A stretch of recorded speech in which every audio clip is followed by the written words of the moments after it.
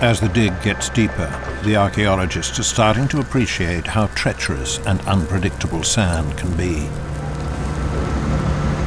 Sand is dangerous, and what we're facing now is something that the tunnelers, when they did the Great Escape, had to face. It's the same problem on a larger scale that the tunnelers had. How do you keep all this sand with the tremendous weight above it from coming down? Disposing of the sand is easy today. It's simply dumped into trucks and taken away. The prisoners' tunnels also produce tons of sand, but they had to get rid of it without the German guards noticing.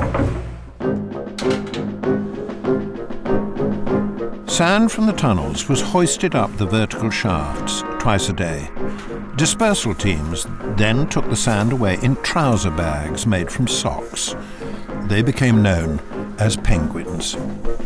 Now, to be a penguin was this: you went across to where the tunnel was and filled up your socks with sand.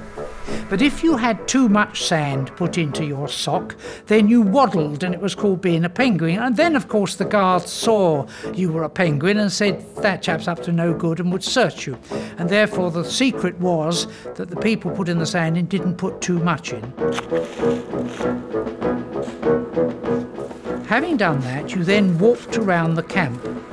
The prisoners were encouraged to cultivate their own little garden, and if I was a penguin, I would go up and talk to him, because while he was raking over his little plot of land, I was walking around admiring his tomatoes, but he was actually, in fact, raking in the sand which I'd been given, and that little dodges like that were being used.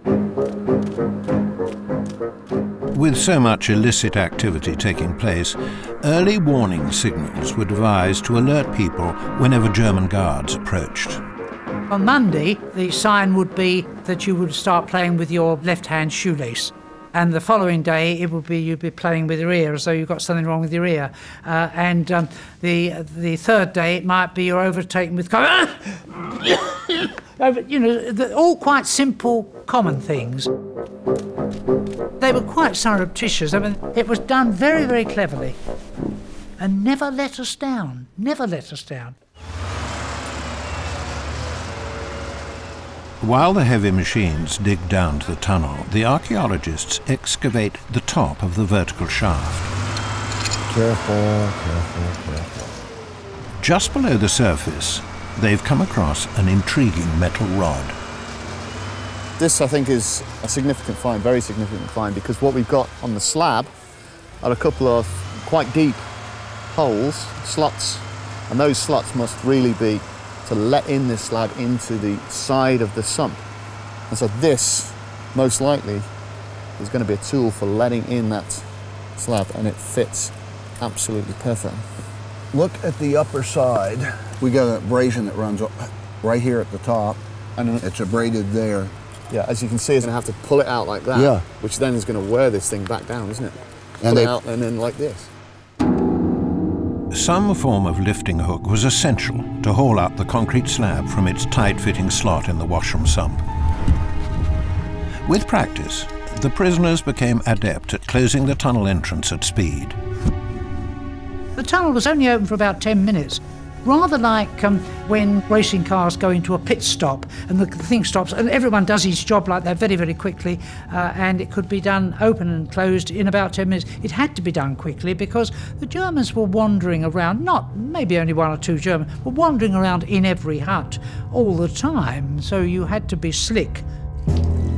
As the preparations for the escape continued, the stakes became ever higher. How long could the prisoners keep their 3 tunnels safe and secret?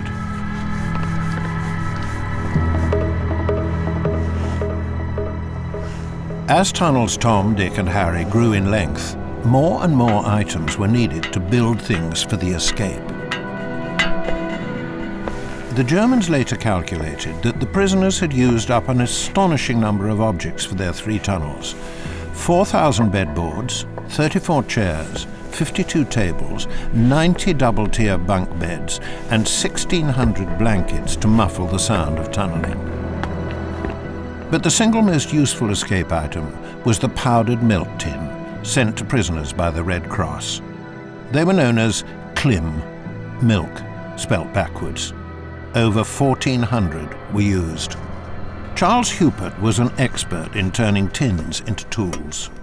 We used Klim tins for everything that we made because you could cut the ends out and have a large piece of tin to work with.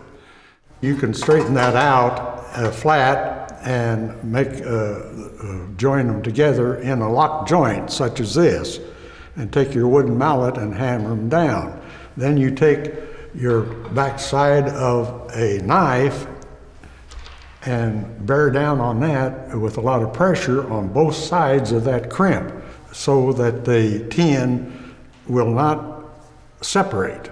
In order to make the tools that are used in the tunnels, the digging tools, the funnels, and the lamps to give light.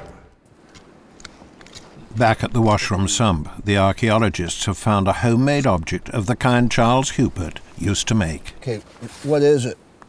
It's metal. Ladle. Well, there's some kind of handle. Yeah. And that's Don't pull around. that out. Let's Does the wire go all the way around it? But look how thick the corrosion is here. All the way around from there. It's but this isn't really corroded. Just take that off. It's kind of flimsy for a ladle. I wouldn't think of it as being. You wouldn't be able to shift sand with that. You couldn't really use it for a scoop. What's that black? Wait, Black. where? That's got to be a lamp, isn't it? And there's a wick. With candles in short supply, the manufacturing department made lamps for the tunnels that burnt mutton fat, skimmed off the unpalatable soup served up by the camp kitchen. Then we install a wick. We usually found someone that had worn out a pair of pajamas that had cord or made out of cotton, and then we would drop that in there. But the longer the tunnels became, the less oxygen there was at the digging face. The mutton fat lamps were going out, and the tunnellers were suffocating. Walter Morrison helped to design a contraption that would feed fresh air down to the tunnels. The air pump was a fascinating device, but it needed quite an array of materials. There were two sides of beds, two ends of beds, 4 ice hockey sticks, 4 ping pong bats, 2 kit bags with 9 coat hooks, empty powdered milk tins. The prisoners built an incredible device that could pump air on both the forwards and backwards strokes. These photos show one of the real air pumps. They were taken by German guards after the escape. Fresh air was fed to the air pump along Klim tins going down the shaft. The pump then sent air along tins laid under the floor of the tunnel. Shortly after the air pump was installed, another set of prisoners revolutionized the whole process of moving sand up and down the tunnel. This was one of the most amazing pieces of engineering yet. Underground railways complete with halfway houses where the diggers could change trains. Now sand could be moved much more quickly from tunnel face to entrance. The railway would also provide a high-speed escape route on the night of the breakout.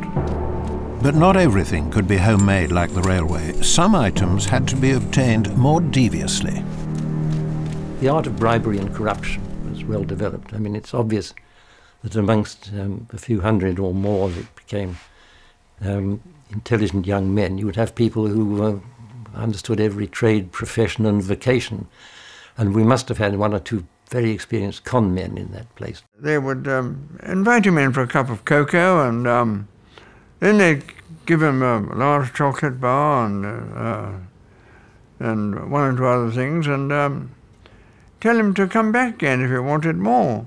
So he'd come back. Well, then, of course, he'd be asked to bring in a document which we wanted, that sort of thing. And if he refused, they'd say, "Oh, don't forget you've accepted things from us now." Through these underhand means, the prisoners were starting to refine their preparations. Several months into the digging, an audacious theft transformed life underground. 2 sharp-eyed prisoners stole some wire from German workmen and installed lighting in the tunnels, tapping into the camp's electricity circuit. Want to move your hand back for a second? Digging deeper into the sump, the archaeologists think they've found some electrical cable from the tunnel. Holy shit. What kind of metal does that appear to be? Is it copper? No, it's a tin of some kind, but it hasn't decayed. It's not steel, it's not iron or steel. But is it regular? What's the sheathing like? Is it a regular looking one? It looks homemade. We dug down through the bottom of the concrete floor. Now, this is a washroom. You're not going to have electrical cable under a washroom. It just doesn't make any sense. So the bottom line is that if we've got electrical cable here, it's either been put in after the war or it was electrical cable that was put in by the escapers. I mean, those are the only two possibilities, really. The prisoners strung bulbs along the entire lengths of Tom, Dick and Harry. From now on, travelling up the tunnels was an even more spectacular experience as the big night of the escape grew closer.